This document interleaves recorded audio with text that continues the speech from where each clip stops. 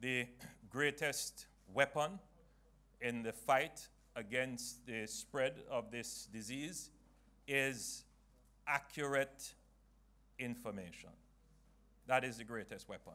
And therefore, the government is establishing itself as the source of accurate information. So, the government of Jamaica is now confirming the second imported case. It is a second case, but the second case is also an imported case of COVID-19. And this second case is a non-Jamaican who is also connected by travel from London. Having said that, the cabinet spent an extensive period of time discussing travel restrictions relating to the United Kingdom. The government is actively reviewing the extent of travel restrictions related to the United Kingdom.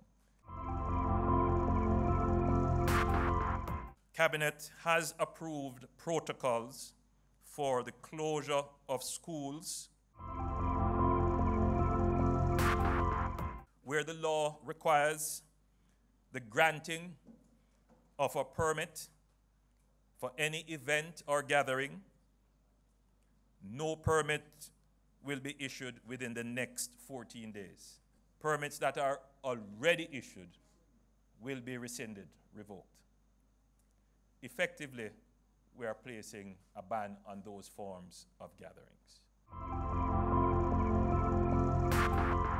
In terms of the Ministry of Health and Wellness, we continue to track the situation on a daily basis. The government has signaled its absolute commitment in terms of resource allocation and expenditure to ready our public health system to deal with the consequences of internal spread. And we are actively engaged now in procuring additional supplies, training our staff members, ensuring we have medicines, equipment, ventilators, beds, all of this in anticipation that if the model plays out the way we expect, we're going to have to see some hospitalization. Now that we have 2 imported cases and the possibility of more imported cases, as well as the possibility of local transmission, our strategy is really aimed at containment. How do we prevent the spread? Now, there's a lot of work that is on the ground now in terms of the Public Health Department, in terms of tracing these persons. And what we want to encourage at this time is full cooperation on the part of the public.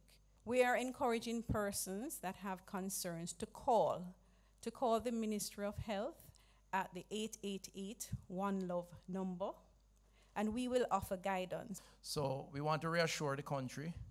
It's time for us we need to appreciate the numbers for what they are. No need to panic, just a need to be concerned and to take care as we champion this particular cause together.